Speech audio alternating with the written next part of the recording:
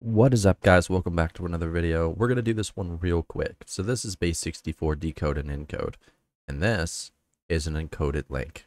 Pretty much you need to paste this in the decoder to be able to get the output. Now, for certain files, as you know in my Gilded server, we do have a ton of encoded links, and I'm going to show you one of them. They are very, very long. Okay? Give me 1 second.